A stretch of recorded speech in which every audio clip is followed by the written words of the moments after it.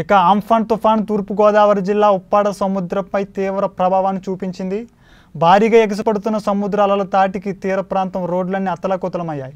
ఇప్పటికే తీర ప్రాంతాలలో నివాసం ఉంటున్న స్థానికులు ఇటువంటి తుఫాన్ల తాకిడికి తీవ్రంగా నష్టపోతున్నారు. ఇక ఇదే అంశంపై మరింత సమాచారం మా ప్రతినిధి సాగర్ అందిస్తారు. తూర్పుగోదావరి జిల్లా కాకినాడ సాగర్ తీరంలో ఉన్నాము.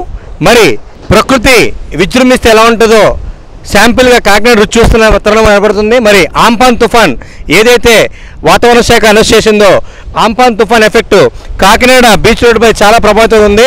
ఇక్కడ మీరు స్పష్టంగా చూస్తున్నట్లయితే ఏదైతే ఉందో ఇదే రోడ్డు నుంచి ఉప్పాడ, అద్దరిపేట, తుని ఇలా నేరుగా పిఠాపురం రూట్లకి ఇలాగా రోడ్డు వాడుతుంటారు. కానీ ఇక్కడ మీరు చూస్తున్నారు డైరెక్ట్గా 19 న్యూస్ విజువల్స్ చూపించే ప్రయత్నం చేస్తుంది.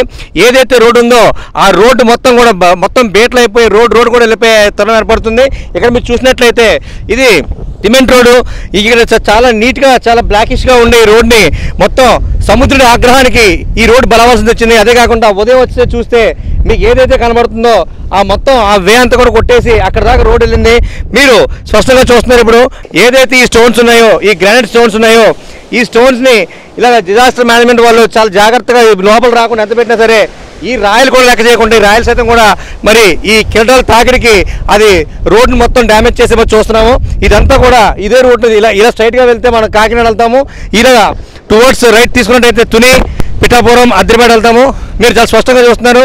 ఎక్కడ పడితే అక్కడ రాళ్ళు పెచ్చులుగా ఊడి రోడ్ల పడే కూడా మనం చూస్తున్నాము. ఇక్కడ చూసే ఈ స్టోన్స్ అన్నీ కూడా వాళ్ళు పెట్టారు, ఏమి జరగకుండా పెట్టారు. కానీ ఆ రోడ్స్ ఎటువంటి కాకుండా ఆ కిరటాల తాకిడికి స్పష్టంగా రావడం మనం చూస్తున్నాము.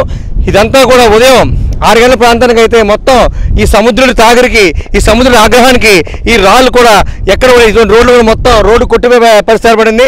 మీరు స్పష్టంగా చూసినట్లయితే మరి ఇది కాకినాడకి ఆయుపట్టినటువంటి హోపాలని ఏదైతుందో అది ఉంది కాబట్టి కొద్ది గొప్ప కాకినాడ ఇంకా మనుషులు బతుకుతున్నారు. లేదంటే ఇటువంటి తుఫాన్లకి ఎప్పుడో కాకినాడ మట్టి కట్టే పరిస్థితి ఏర్పడింది. మరి ఇక్కడ నుంచి చూసినట్టయితే కిరటాలు చాలా ఎగసరేగబడుతున్నాయి, చాలా స్పష్టంగా కనబడుతున్నాయి. మనకు తుఫాన్ ఎఫెక్ట్ ఇంకా లేనప్పటికీ ఏదో కొద్దిపాటి తుఫాన్ ఉన్నప్పటికీ 3 హెచ్చరిక జారీ చేసినప్పటికీ కూడా ఈ రేంజ్లో ఉందంటే ఒకవేళ కాకినాడని టార్గెట్ చేసి ఇక్కడ కానీ తీరం దాటినట్టు పరిస్థితి అయితే మరి కాకినాడ పరిస్థితి అధోగతంగా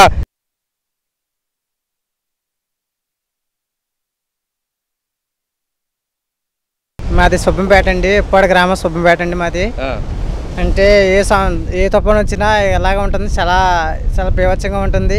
కానీ ఈ రోడ్డు ఎన్ని తుఫాను చేసినా ఈ రోడ్డు ఎవరు కొంచెం పట్టించుకోవట్లేదండి. ఇప్పుడు తగ్గిందా ఇంకా పెరిగిందా? ఇది ఇప్పుడు సాయంత్రానికి ఏదో తగ్గుతుంది అంటున్నారండి. అదే కొంచెం ప్రభుత్వం కొంచెం ఏంటి మరి మీకు ఎంత తుఫాను వస్తే మీకు వేటకి వెళ్ళకపోతే అలా కరోనా టైం ఒకటి ఉంది, మరి వేటకి వెళ్ళకపోతే మీకు ఎలా మీ జీవనశైలి ఎలాగ మీకు ఎలా పిల్లల దాన్ని పోషించుకుంటారు? అంటే తుఫాను అంటున్నారు కదండి, తుఫాను వెళ్తారండి. ఆటకి చాలా ఇబ్బందిగా ఉందండి. పక్కన కరోనా భయంతో అంటున్నారు, ఈ పక్కనేమో తుఫాను ఏర్పట్టండి. ఇంకా మేము ఎలా బతకాలో తెలియట్లేదు మాకు. మీరే ప్రభుత్వం ఈ రోడ్డు ఎన్నిసార్లు ఎన్ని తుఫాన్లు వచ్చి రోడ్డులో పోతూనే ఉంటుందా? పోతూ ఉంటుందండి. తుఫాను వస్తూ ఉంటుంది. చిన్న సముద్రం యొక్క తాకిడిగా లేకపోతే రోడ్డు సరిగ్గా అయిపోవడం వలన? అంటే సముద్రం తాకిడికి కూడా కొంచెం చిన్న ప్యాచ్లు ముక్కలు వేస్తూ ఉంటారండి రోడ్డు. అది వేసినా మళ్ళీ పోతూ ఉంటుందండి. ఓకే, ఇలా మరి మీ ఇప్పుడు ప్రస్తుతానికి మరి మీకు వేటకెళ్ళం లేదు కదా, మరి మీకు ఎలా జీవనోపాధి?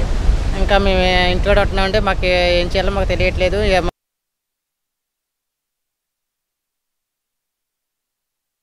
వాతావరణ శాఖ డిజాస్టర్ మేనేజ్మెంట్ ఏ రకమైన చర్యలు తీసుకుని వేసి చూడాల్సి ఉంది.